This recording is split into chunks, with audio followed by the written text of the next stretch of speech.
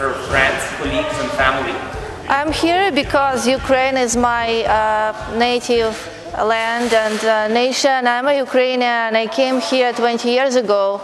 My mom is still in Ukraine, also a lot of my relatives, and my heart is bleeding when I hear about what's happening there. So me and my family and my friends and colleagues, we are trying to do everything we can to be involved and to alleviate it even a little bit. So today I brought here with me my husband Matt, my colleague and manager Rob with his daughter, as well as my friends who are very busy working over there. So I brought 6 people with me to help out. Fantastic. Lana, tell us what exactly are you doing here?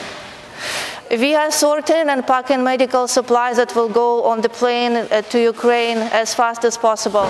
So this includes syringes, tourniquets, simple things such as Advil, Tylenol, gauze, Band-Aids, some hygiene products as well.